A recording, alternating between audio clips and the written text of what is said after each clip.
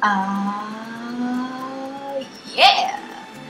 You foxy ladies are ready to get a 70s glam beat down by Jackson. You all need a few things, baby. Let's get started. To save some time, I've completed one eye for you so that you can see the final look. To make our eyeshadows really pop, I'm going to start with NYX Cosmetics Jumbo Pencil in Milk. And just taking my finger, I'm going to blend out the product to have an even, thin layer. Be sure to blend it all the way up to your brow bone. Taking a fluffy brush and NYX Cosmetics Love and Florence palette, I'll be using the color on the far right and applying it to my entire crease. For my 70s look, I'm definitely going to take the color all throughout my crease to get an even wash of color. Taking a brush that's a little bit more densely packed than the previous, and the color in the middle from the Love and Florence palette, I am going to place this color right underneath my crease color. As you guys can see, I'm creating a gradient effect to give myself a very disco theme. For this look, do not be afraid of color intensity, as it will add to the look of your theme. To add a little bit more intensity to my look, I'm going to apply NYX Cosmetics Ultraviolet eyeshadow just to the outer crease of my eye, and making sure to take small windshield wiper motions to blend completely. Mixing the first and second color together from the palette, I'll be applying this to my mobile eyelid, very softly, just for a wash of color. Attracting light to your brow bone in the 70s was a definite must, so I am taking the fourth color from the palette and applying it to the highest point of my brow bone. Be sure, once you apply your brow bone highlight, to blend out any harsh lines. You want everything to look seamless and not as if you placed it there intentionally. For this look, I am going for a dramatic liner. So I am taking NYX Cosmetics Gel Liner in Jet Black to create the perfect line.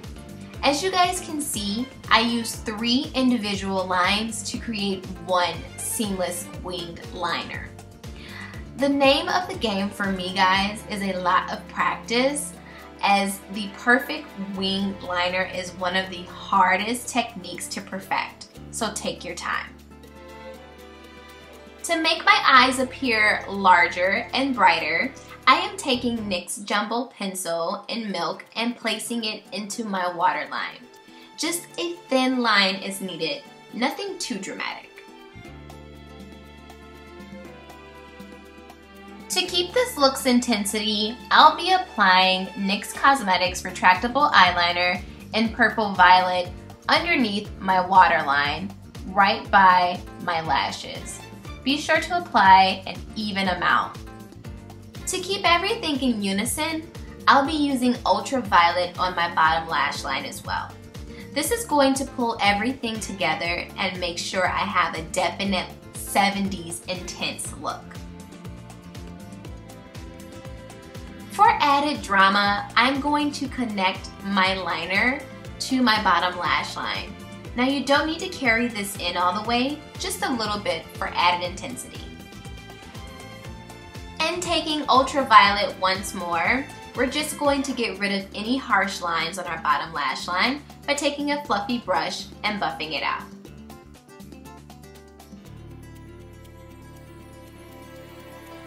Next, we will apply a few coats of mascara. I am using NYX Cosmetics Curvaceous Mascara and applying this to my top and bottom lashes.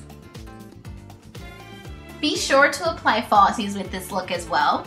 So I'm using NYX Cosmetics False Eyelashes in Fierce Biotch. I love saying that. I'm using 2 for added volume and intensity.